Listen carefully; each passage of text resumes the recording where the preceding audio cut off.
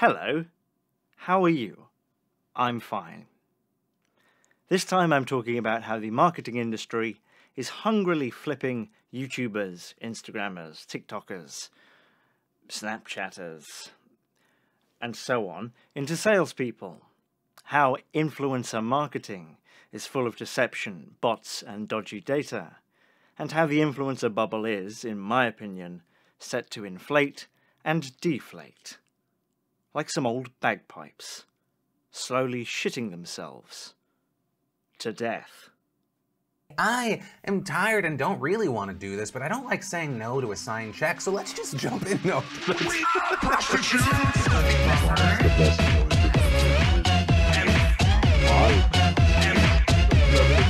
As I've noted before, they are not just a sponsor, they are a service I personally love. I know what you're thinking, mums and dads. What the hell is an influencer? Well, an influencer is anyone or anything that can influence others' product buying decisions. But really, the way it's used now, an influencer is someone with an online following who they hawk products to. It's one of those marketing words that is as definable as you'd expect from paradigm shifters.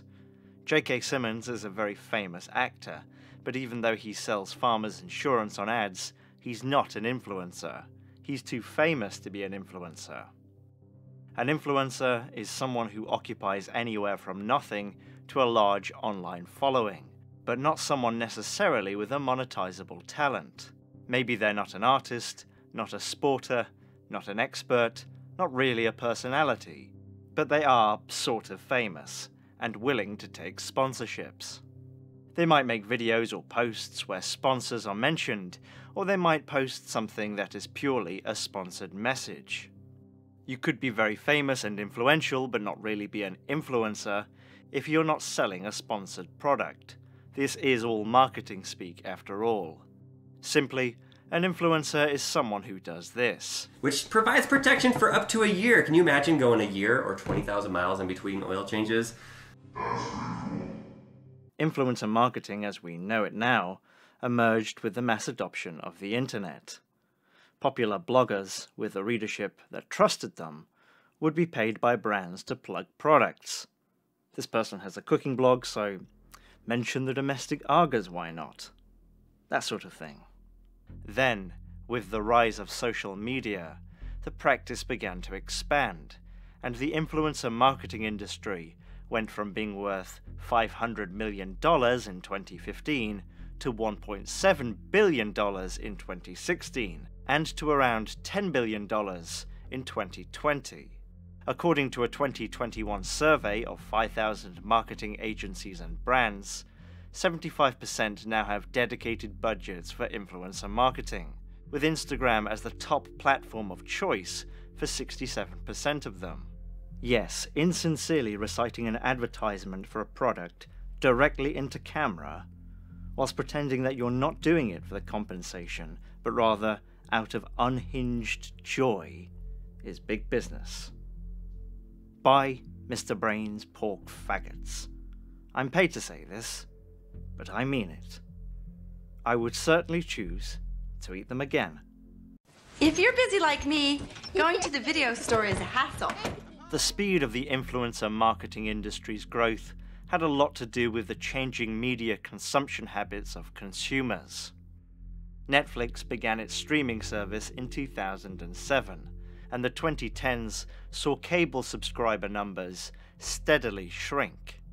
In 2015, 76% of American adults had cable television in their homes, and in 2021, that number had decreased to 56%. In the late 2010s, the time Americans spent looking at their phones began to overtake the time they spent looking at their TVs. Added to that are numerous services to pause live TV and skip ads, and it becomes clear why the number of people who see television commercials has been on the decline for years. As the audience share shifted to mobile, ads followed.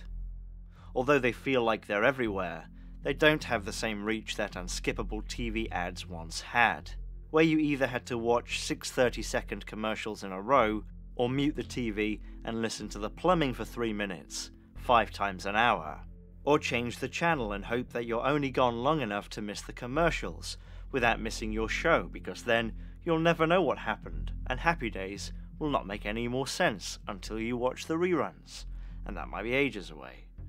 As of 2021, about 42% of the world's internet users use an ad blocker, including about 27% of Americans, the juiciest market. Worse still for marketers is that these numbers are growing, and mostly so amongst the youngest demographics, the people that marketers are generally the most interested in. Influencers are, perhaps in theory, the ultimate answer to this. There are no apps that can skip the ads, because the ads are embedded directly into the script. Advertisers still use actual famous celebrities for marketing, but the trend has really turned toward non-celebrity influencers, because they have things like high engagement rates and audience interaction, both encouraging a more active viewership and offering relevant, quantifiable data. Really, advertisers had an easy time before the 2000s, with the captured audience glued to the TV screen. Since the internet started to become more popular, there's been a kind of arms race between advertisements and the attention of people who are constantly bombarded with them. I don't know anyone who doesn't press the skip button as soon as possible. Why wouldn't they? Why shouldn't they? So, they get people on screen to do the ads, but the arms race doesn't stop. Just saying buy beans, like a commercial, just becomes white noise too. This is the level-headed midi dress in the shade Forest Green. I also got this in brown. Industry literature now identifies the most valuable asset that influencers have as something that I think will lead to the unraveling of all of this. Feelings of authenticity. Influencers feel more attainable to consumers.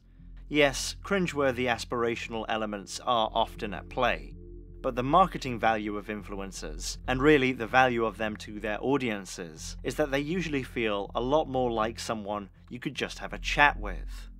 I like J.K. Simmons, but I know J.K. Simmons is just an actor, and probably really doesn't care one way or another about insurance.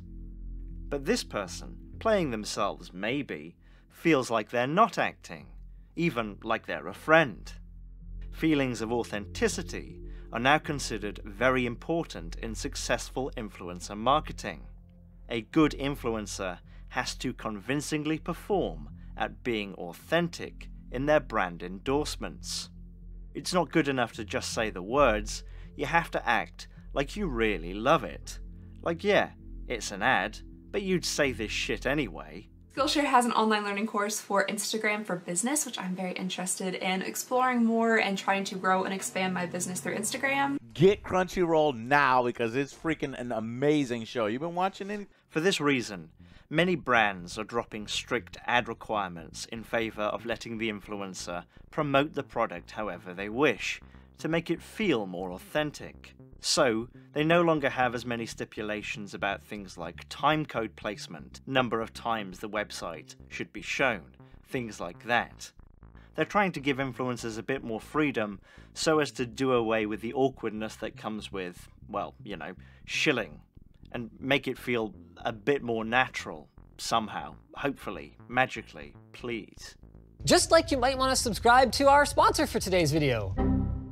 But looking directly into camera, as eye to eye as you can be, and telling people, buy this product, it's brilliant, is not an authentic thing to do. I think some influencers will be able to get away with it over time if they're selective, but in my opinion, the more they try and fade ads into opinion and into actual content, the more alienating it will become. It's almost as if authenticity has no monetary value, because as soon as you use it to sell some tat, it evaporates. Of course, some audiences are more tolerant than others, and I think some clever influencers can successfully explain to their audience that they need the money.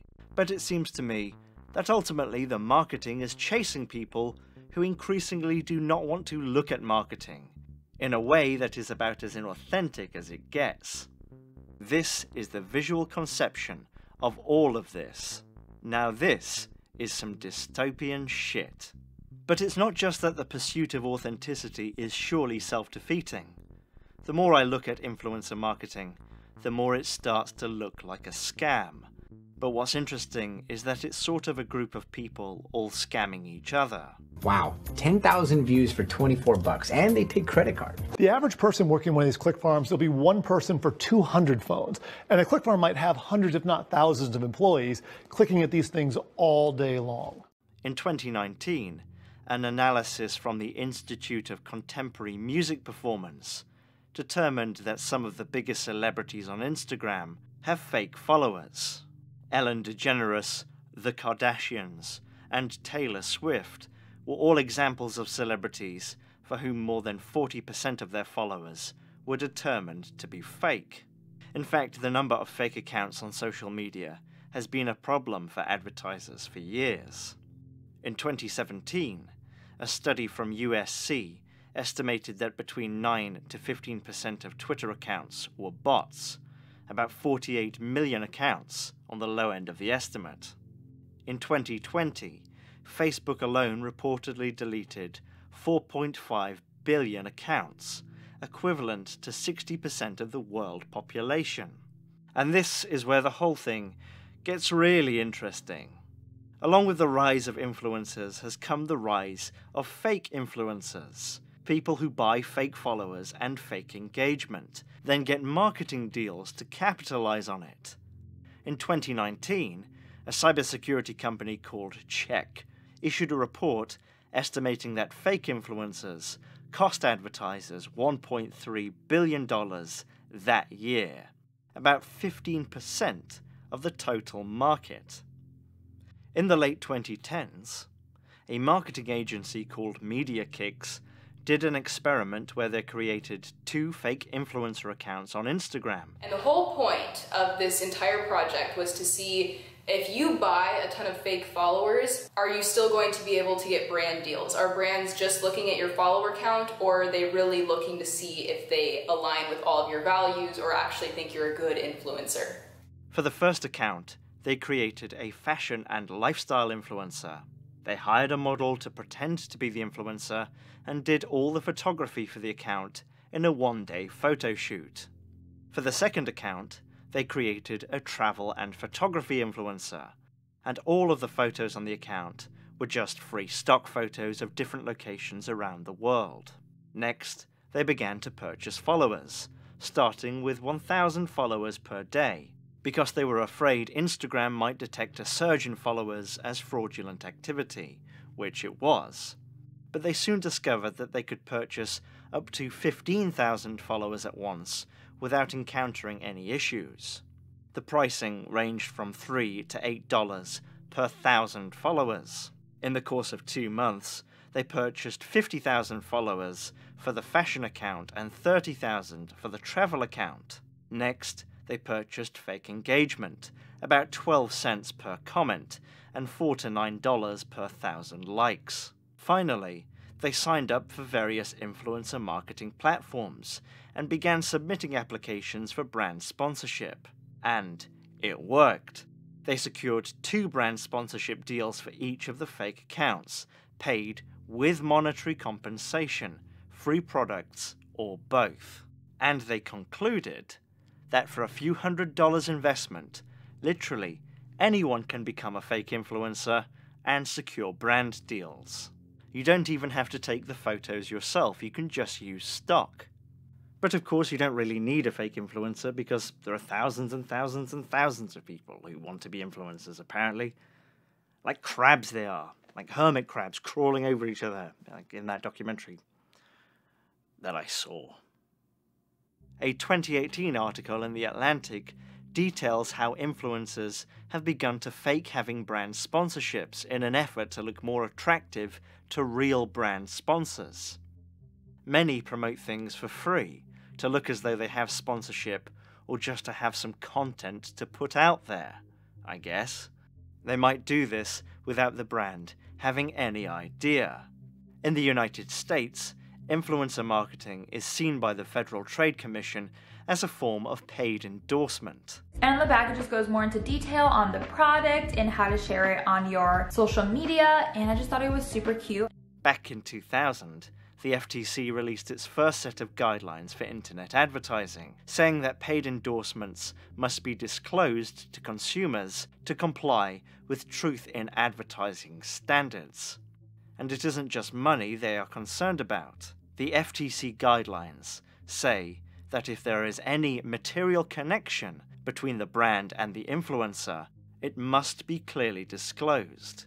This includes influencers who receive free products rather than money, as well as influencers who have family connections to a business. These rules have been updated every few years, but until recently were flouted by influencers left and right. It wasn't until 2017 that the FTC really tried to crack down by sending out warnings to 90 celebrities, influencers, and brands that they determined were not complying. Some celebrities on the list didn't provide disclosures at all, whereas others would try to bury the disclosures, for example putting #partner or #thanks brand at the end of a string of hashtags, and the FTC deems that insufficient as disclosure, and clearly it is. #corporate friend, but this didn't seem to have much effect. One of the celebrities who was warned by the FTC in 2017 was Diddy, previously known as Mr. Puff Daddy of the Tonka Toy fortune, who was warned about advertising for Ciroc vodka without proper disclosure. I'm in a phase in my life, I'm gonna be honest, Ellen. I'm not doing any press. I'm shut out from the press. I came here to see my friend. Really? Yes. Oh. Within a week of the report coming out, almost all of the Ciroc ads mentioned, including those posted by Big Diddy, were removed from Instagram. But no further action was taken by the FTC. They were caught and they stopped. And that's the sort of outcome you see again and again. It does, however, seem likely that in the future the FTC will start to be felt more in US internetings, for no other reason than that is where the spotlight is heading. Influencer marketing. European advertising legislators have been recently tightening regulations surrounding disclosure, with a number stressing the need for content to be labelled with advertisement and not any ambiguous word or phrase, like partner. #momboss, #corporate friend. So the future of influencers selling stuff is probably going to include a verbal acknowledgement, seamlessly blended in with an authentic ad by Beans, that will be completely imperceptible, but, by Beans, within the rules. Still thinking about them Beans. Which may have to be promoted via some vague, authentic, real, normal comments. Which translates directly into their unique design and stretchy laces that you only need to tie once and never again. So, do we measure return on investment by having customers get a discount code, or are we just pissing in the wind? According to the InfluencerMarketingHub.com survey, 33% of firms don't measure the ROI of influencer marketing at all, and yet about 90% of respondents also say that they believe influencer marketing is effective. I wonder how much of this comes to the marketing industry being very good at marketing the marketing industry. It seems to me that the use of influencers like this will probably be part of a bubble that will get a bit larger and then quite a bit smaller, and that is connected to a perhaps larger marketing bubble that has something to do with an unwillingness to accept that attrition of attention and disposable cash may actually be real. I think the more that influencer sponsorships become common, the less effective they will be, and that will ultimately lead to the ads moving kind of somewhere else. I'm a YouTuber, but before I was a YouTuber, I was a viewer, and as a viewer, I really didn't like it when people would take sponsorships and directly talk to me about a product. It always felt fake, it always felt gross, and I still feel the same way, even if it's becoming normal. I'm not saying you should feel like that or anything, but I do think there's quite a lot of people who probably feel similar to me. And I think those people will grow the more it becomes in your face. Or maybe not. I don't know. Here's a commercial. I'm thinking Lincoln, casino, lottery, psychic, dog food, chum. I'm seeing chum. Or is it Jaws on next? Oh, remember that? When there was something next? When you were watching somebody else's playlist. Those are the days. I'm just talking while the cards are up, I guess. I could probably do this and then do a black screen and get 20 more seconds out of it. Juice that, YouTube Red, you fucker. I guess, I mean, it's pretty good actually for me, I guess. Thanks for that. Thanks, YouTube Red, you fucker.